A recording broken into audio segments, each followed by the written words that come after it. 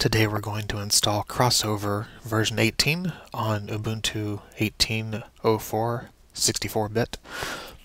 Crossover uses 32-bit libraries, so unless you do an extra step, you'll run into some problems installing Crossover.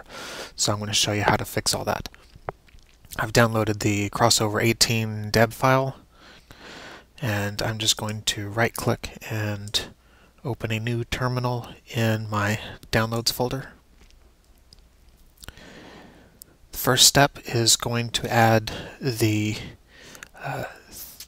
32-bit architecture.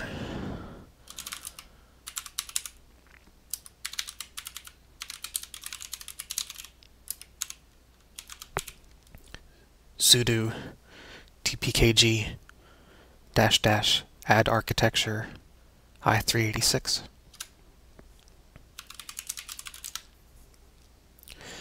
Then we're going to do a sudo apt update.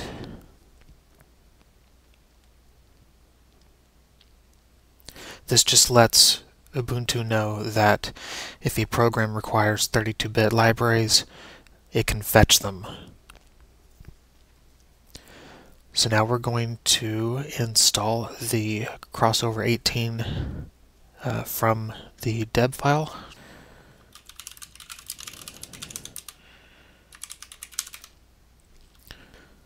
So sudo apt install // because we're going to look in the directory that we're in, which is the Downloads folder, and then the Crossover 18 deb file.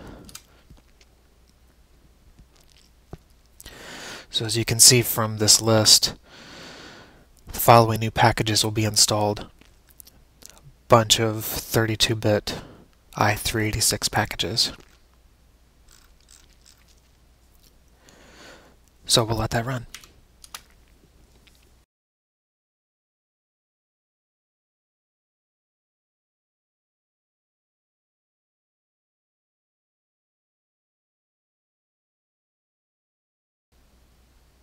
Okay, Crossover should be installed now.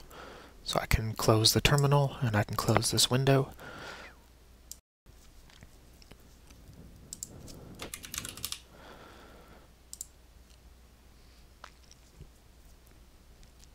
And there we go.